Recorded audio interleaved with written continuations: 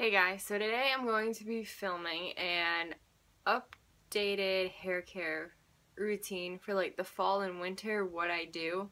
I use very little products, but I like to switch them up. So yeah, let's get right into it. Oh yeah, and you should check out my ebook on hair. I go into depth on how to grow it out, care for it, and maintain it. And yeah. I'll have that linked down below, so go check that out. So let's get right into the video.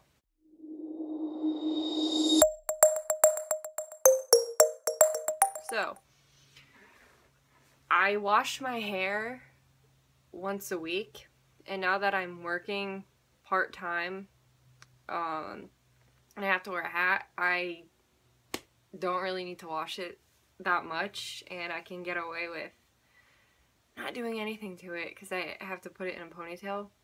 So yeah, so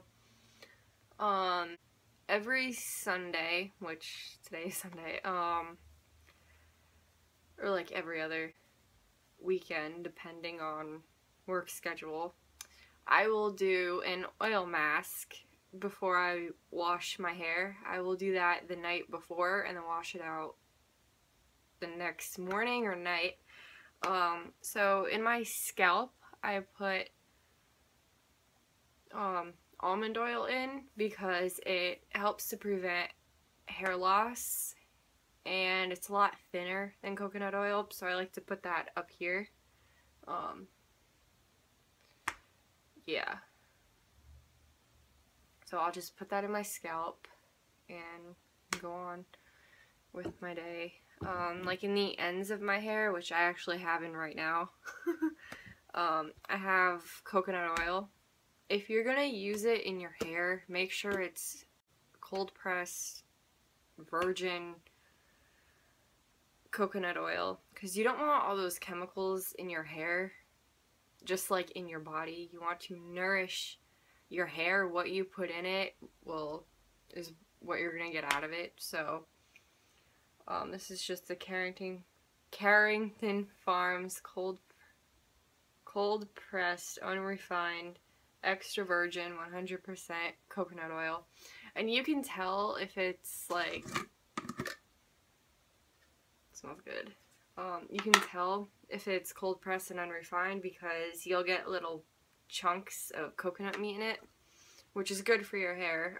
Coconut oil has a lot of protein in it, and it prevents breakage, split ends, yeah, and it helps the flow up in your scalp. So if you take some, massage it in your scalp, that'll promote hair growth. So in the shower, I will put shampoo all over my hair, but if I have the oil in it, I will do that before I get in the shower. And if you want me to do a video on that with me showing you what I do, comment down below or leave a like, and I will film that.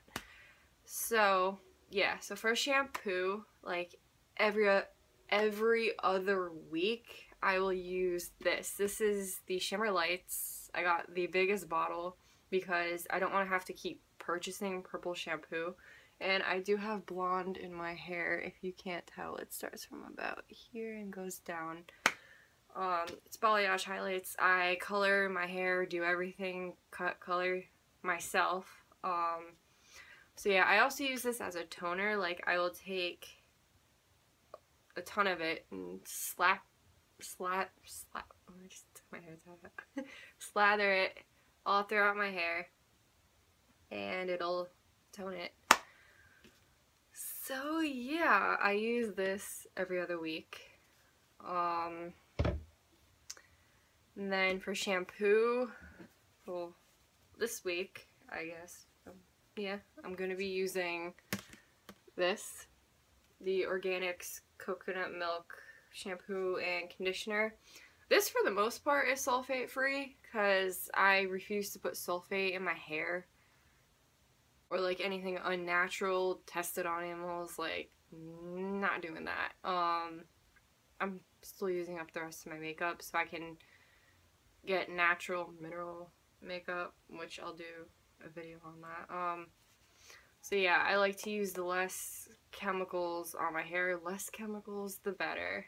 So yeah, I like this. Then after I get out, I tie my hair up in a cotton t-shirt. That helps prevent frizz and breakage. If you're using a towel, don't do that anymore because that'll snap your hair. Yeah, since I've stopped using towels, I have noticed a huge difference in my hair. It's a lot thicker, it's more manageable, and it grows faster, but my hair grows an inch a month. Yeah. So I put that in a cotton t-shirt, and then keep that, wash my face, brush my teeth, then take my hair out and spray this in it. It's the Healthy Sexy Hair Soy Tri-Wheat Leave-In Conditioner. It's also a detangling spray. My hair gets really tangly because it's very fine. So yeah, it's really soft, so it'll get tangly very easily. And this helps a lot. So if you have long, tangly hair, get a detangling spray. You will thank that detangler for doing what it does. And then for brushes and combs, I just use this Conair comb. I've had it since like the 6th grade, so for like 6-7 years now. It's better to use a comb in your hair when it's wet. I comb it when it's like 70-80% dry, because I don't want my hair to break off. If your hair is soaking wet and you go into it with a brush, your hair will break and fall out. So yeah, make sure you're using a wet brush or a comb or a bamboo whoa, hairbrush. So yeah, which I also have right here. This is a bamboo hairbrush. I got it on Amazon. If I can find a link, I will also put that down below so you can purchase it. I got this actually exactly a year ago. So yeah, it's messed up. So I'm gonna be buying a new one. And when I do get, I will link down below. Yeah, once I started using a bamboo hairbrush, texture of my hair completely changed. It doesn't tug, doesn't snag, it doesn't rip your hair out. It just glides through very easily. So yeah, and yeah, that is my fall to winter hair care routine. So thanks for watching. You can find me on Instagram and Twitter. Follow me for daily inspiration and positivity.